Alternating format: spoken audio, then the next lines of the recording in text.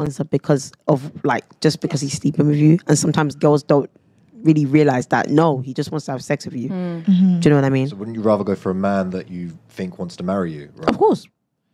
I think that's initially but then that's what the thing girls want in the first place, and that's probably why they get screwed. Because it's just like they have a good image of the guy in the first place, and it's just like, okay, he's done me wrong the first time, let me give him another chance. He's done me wrong the second time. It's just like you're always putting hope into that guy. So now it's just like you said, when your friends are looking at you like, okay, can't you see the guy is screwing you? Just like, nah, like he's calm. Like these people are collecting red flags though. No, honey. No. So that's just you settling from the time he's screwing you and he's just doing it over and over again. You're literally settling just for that.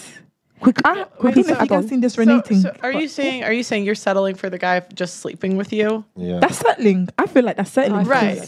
That is settling because is that all you're gonna do? No, I agree. You're not going on dates. You're not meeting family. You're not going out. You're not having fun. But you're just seeing him in my bedroom and they'll act like they want you in the beginning. One at a time.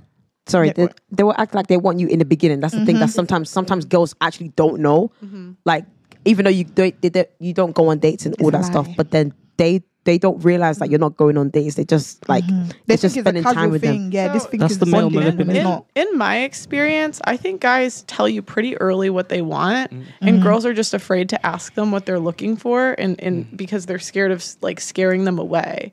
But like when you ask a guy what you're looking for and you're upfront and honest, it seems like you get the best results because then you get guys that are actually on your level. For sure. Yeah. But like I don't find that most guys are trying to deceive you early on. Like I find that most guys that like most of my friends that have ended up in situationships, the guy said, I'm not looking for anything serious, and she agreed to it. And then 3 months later when she's in love, she it's long. That's my fault. She long.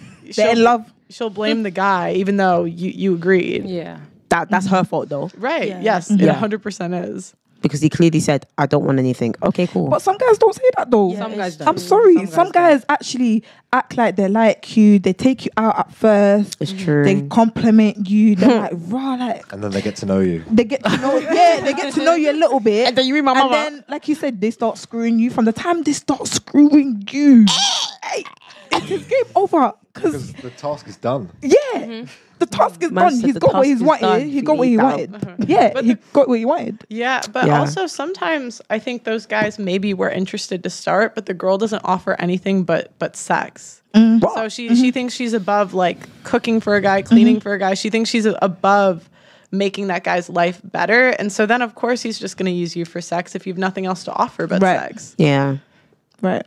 Yeah, but obviously you're not going to move in straight away. So exactly. How can you cook and clean? I mean, I know you're just using that as an example. You still could do that if you don't move in.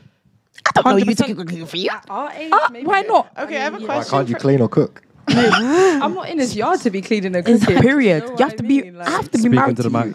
But say if he came to your yard, you know, would it be okay? But would it be wrong to cook him at dinner or whatever? Like, you know, that's all right, surely. After a while, I need to see that you're here forever. But I would consider that. So you need commitment before you do all of those things. Is that what you're saying? Sorry? You need commitment before you show those I need to qualities. see that you're actually here for long term. Yes. I'm not going to be doing certain duties and you're not here long term. Sorry. But why would he commit to you if he doesn't see what he's going to get?